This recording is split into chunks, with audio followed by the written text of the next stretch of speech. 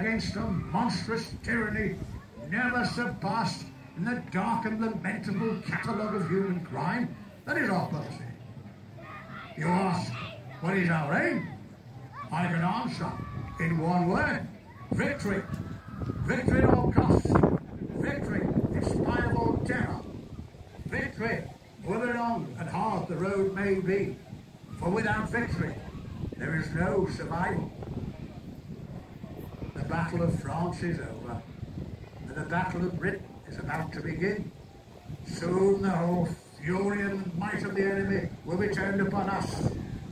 We have before us an ordeal of the most grievous kind. We have before us many, many long months of struggle and of suffering. I have nothing to offer but blood, toil, tears, and sweat. We shall go on to the end. We shall fight on the seas and the oceans. We shall fight with growing confidence and with growing strength in the air. We shall defend our island, whatever the cost may be. We shall fight on the beaches. We shall fight on the landing grounds. We shall fight in the fields and in the streets. We shall fight in the hills. We shall never surrender.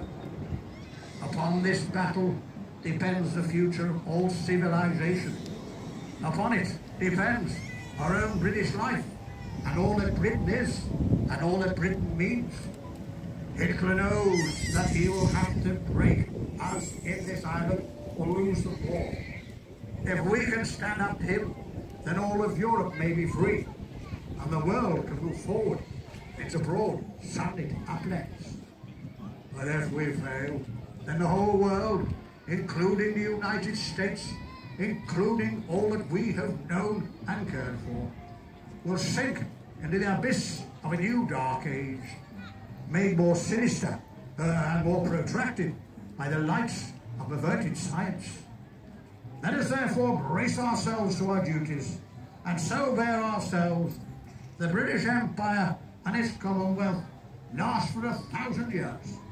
Men will still say, this was their finest hour. Advance Britannia, long live the cause of freedom, and God bless you all. Thank you.